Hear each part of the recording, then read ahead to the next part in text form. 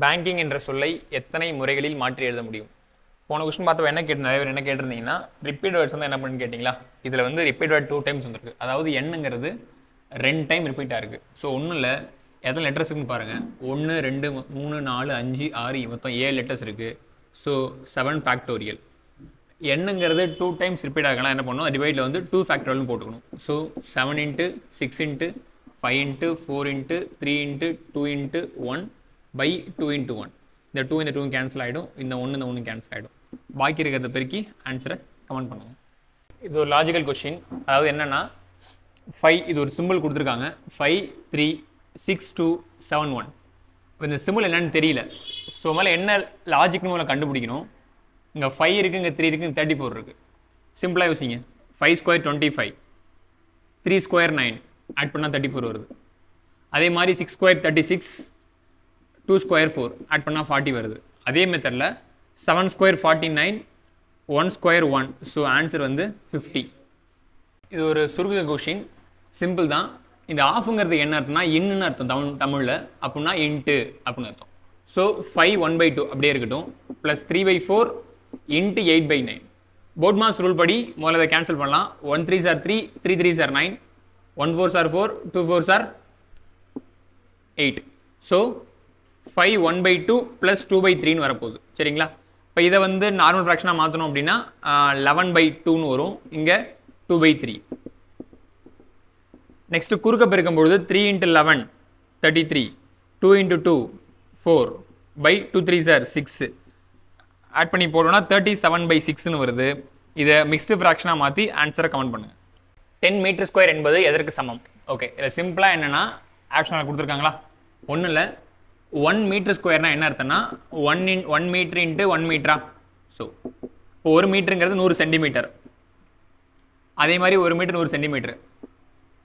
அப்போ என்னவா இருக்குன்னா 10,000 சென்டிமீட்டர் ஸ்கொயர் ரெண்டையும் பெருக்கணும்னா, அதாவது 1 மீட்டர் ஸ்கொயருங்கிறது 10,000 சென்டிமீட்டர் ஸ்கொயர் அப்படிங்கும்பொழுது இப்போ 10 metre ஸ்கொயருங்கிறது 10 × 10,000 centimetre square. So 10 metre ஸ்கொயருங்கிறது 1 lakh centimetre square. So option D தான் சரியான ஆன்சர். ஒரு சிம்பிளிஃபிகேஷன்ஸும் அடிக்கடி எக்ஸாம்ஸில் கேட்கக்கூடிய மாடல் இது. அதாவது இதை பேஸ் பண்ணி இந்த ஃபார்முலாஸ், அல்ஜிபிரிக் ஃபார்முலாஸ் பேஸ் பண்ணி கேட்பாங்க.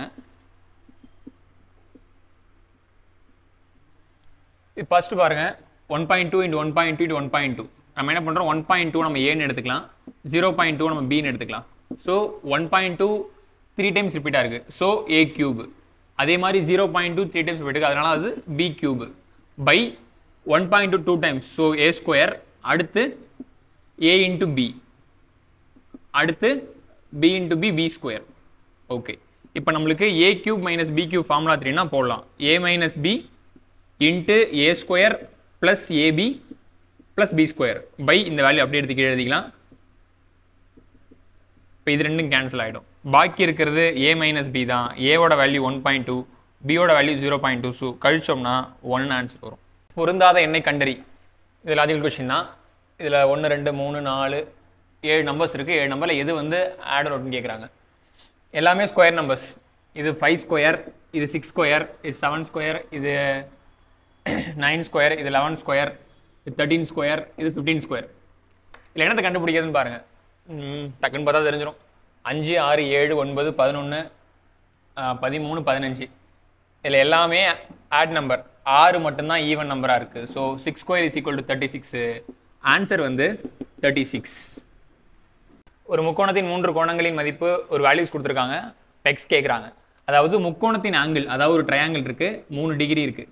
இந்த 3 டிகிரி கூட்டினா நமக்கு என்ன வரும்னா 18 டிகிரி வரணும். சரிங்களா? அப்போ அதே மாதிரி x minus 30 plus x minus 45 plus x plus 15 add பண்ண என்ன வரும்னா 180 வரணும். So x minus 30 plus x minus 45 plus x plus 15 is equal to 180னா இங்கே 3 x இருக்குது. ரைட்டா? 1 2 3 x இருக்குது. Minus 30 minus 45 minus 75 plus 15 180.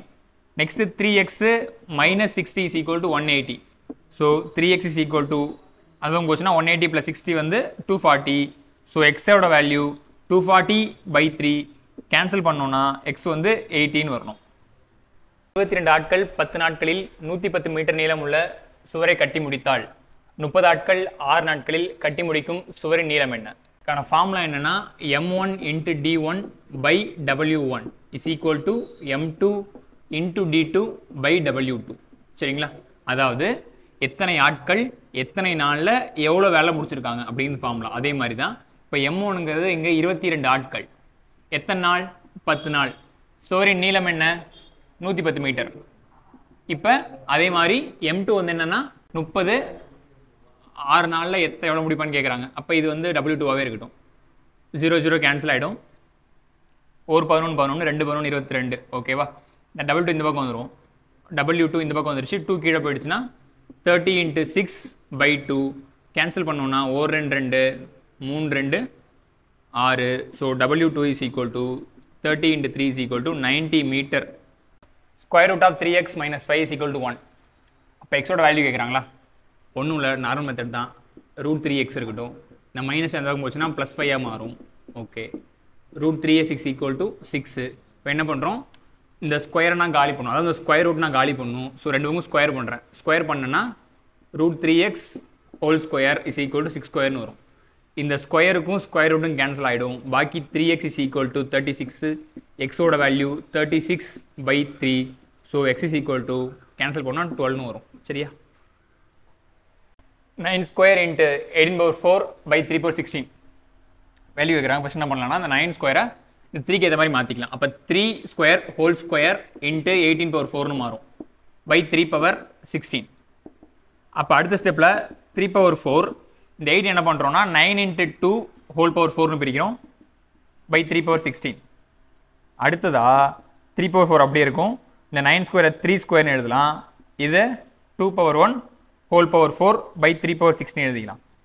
Next 3/4 அடுத்து இந்த 3 ஸ்கொயர் ஹோல் பவர் 4 வந்து 3/8. நெக்ஸ்ட்டு 2/4/3/16. மேலே 3/12னு வரும். ஏன்னா பேஸ் காமனாருக்கு பவர் கூட்டிக்கலாம். 2/4/3/16. நெக்ஸ்ட் இது கீழே வரும்போது 2/4 அப்படியே இருக்கும். 3/16 -12. ஸோ 2/4/3/4 ஆன்சரை கமெண்ட் பண்ணுங்க. -3 -2 -1 0 1 2 3 என்ற தொடரின் வீச்சு மற்றும் வீச்சு கெழு. வீச்சுனா ஒன்றும் கிடையாது, வீச்சுனா ரேஞ்ச். சரிங்களா? அப்போ ரேஞ்சோட ஃபார்முலா வந்து L - S, largest value minus smallest value. இதுக்குள்ள எது லார்ஜஸ்ட் வேல்யூ? 3 தான் லார்ஜஸ்ட்டு.